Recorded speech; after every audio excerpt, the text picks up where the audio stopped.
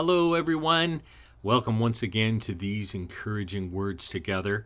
I really cherish this time where we can pause wherever we are and find strength in the Lord as we turn to His Word, as we put our hope in who He is, the goodness of His nature, His incredible love for us. And as we turn to Him in prayer, I truly believe we can find comfort, help, strength, and so much more whenever we open our hearts to the Lord. Thanks for taking a moment to do that with me here today.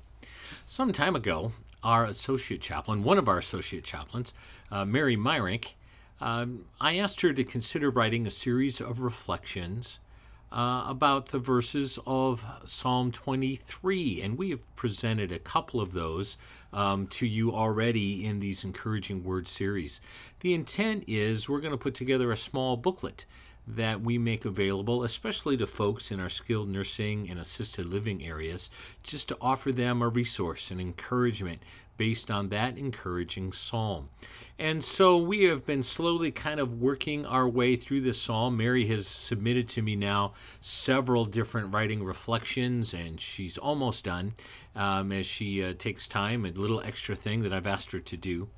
And today I'd like to share with you what she has put together for Psalm 23 and verse 2. Of course, you might remember Psalm 23 verse 1 starts off declaring how the Lord is our shepherd. And because He's our shepherd, we don't have to be in lack. We don't have to be in need, that He becomes the resource to meet us no matter what those needs are. He does that out of His great love, His care, like a shepherd who cares for sheep.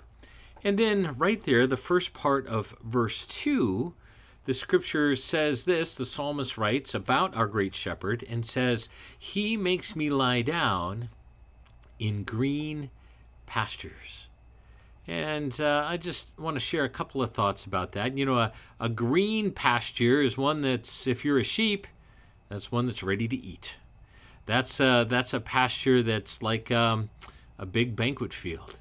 It's a place where there can be safety, that there's freedom, that in the pasture, the shepherd brings you there, that you might eat to your fill and not go hungry while He stands watch over you. Some of those themes will continue in this 23rd Psalm.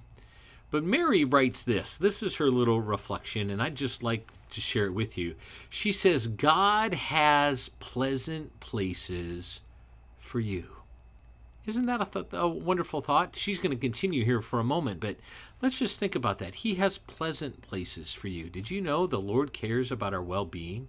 He's interested in the fact that we're meant to be safe and warm and well-fed and cared for.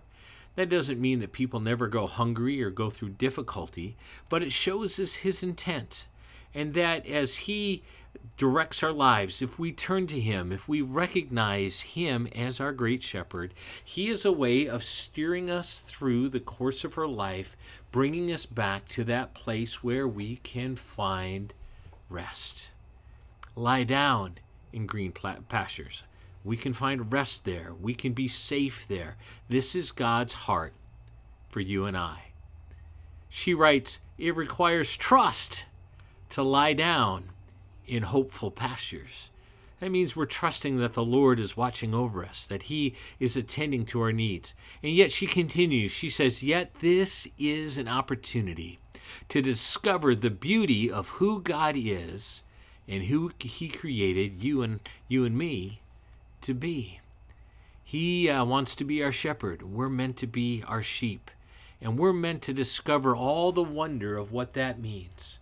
His provision, His care, His protection, that He watches over us and doesn't just watch from a distance. He stands beside us. He leads us forward, and that is His heart. As the Lord works that in our life, as He reveals Himself to us as our great shepherd, Mary continues. She says, you might notice the Lord drawing your attention to things that would encourage us. She says to encouraging scriptures, or maybe helping us to remember songs that lift us up, or maybe He helps connect us to people with whom we can open our hearts and even feel safe to shed some tears. hope. It's in the presence of the Lord that we find strength. It's in his presence that we find joy. She writes, in his pastures are infinite goodness and mercy. Did you know there's no limit to the goodness of God?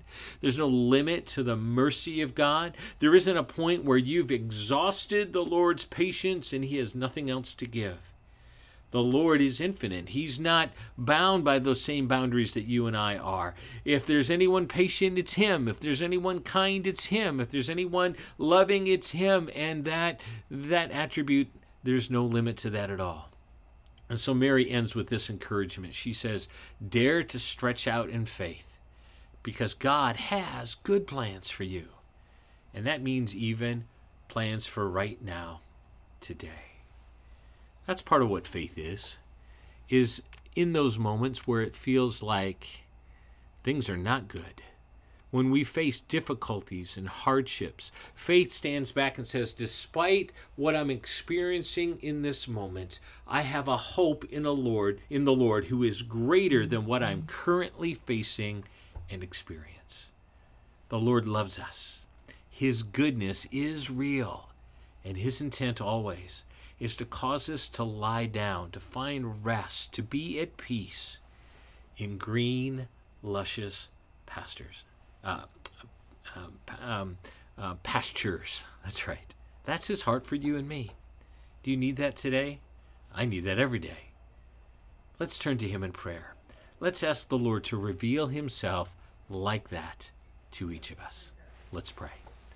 Heavenly Father, I thank you for this opportunity to seek you. I thank you that no matter where we are, no matter what state we find ourselves, we can pause and turn to you. We don't have to try to somehow get your attention, somehow redirect your steps and get you to turn and come and deal with us. Lord, your heart is ever upon us. Not a single sparrow falls to the ground, but you notice. You're the good shepherd, and you are always constantly watching over us. Lord, we turn to you. We choose to trust in your provision and care. And Lord, I pray particularly today for those who feel maybe caught up in a time of turmoil, a time of unrest, a time of anguish, a time of confusion, a time of heartache. Lord, in the name of Jesus, lead us into your peace. Would you cause us to lie down in a field of green? Lord, a place where we're safe, a place where we know that you're there with us. Minister to us, Lord. Take care of our needs. We turn to you, trusting in faith that you are able to meet us where we are. Let your provision come through in a very real and meaningful way, even right now. In fact, if you're watching, just say this with me. Lord Jesus, I turn to you. Be my peace. Be my hope. I'm trusting in you right now. Thank you, Lord, for hearing our prayer. We receive that impartation of peace even right now. In Christ's precious name we pray. Amen. You know, you can do that anytime, any place. Turn and open your heart to the Lord. Call on the name of Jesus. He wants to meet us right in the moment. I'm trusting he's doing that right now. Thanks so much for being with us. Here at Friendship Village, these videos air on our in-house television system, channel 2493. And this video will show at 4:30 today. It'll repeat at 8 o'clock tonight and then be shown once again 8 o'clock tomorrow morning. We do that every day, Monday through Friday. But you can also find these videos online where we store them for our television system. And that's on YouTube, youtube.com. And if you go to youtube.com / then that @ symbol, and then type in FVC Chaplain, it'll take you to our YouTube page where you'll not only find under the video tab these encouraging word videos, but under the live tab, you'll also find many of our special services, memorials, events, Bible studies, and so much more. Feel free to make use of that. If you're watching and online and you would like to send this link to someone else, please do so. And you can click on this circle right above to subscribe online to these videos. You should get, when you sign into YouTube, it should show up near the top of your list somewhere, near that top when we produce new videos. And then you can click on this box right below to see many of these encouraging word videos in our history. Thanks so much for spending this moment with me. May the Lord lead you into green pastures. God bless. We'll see you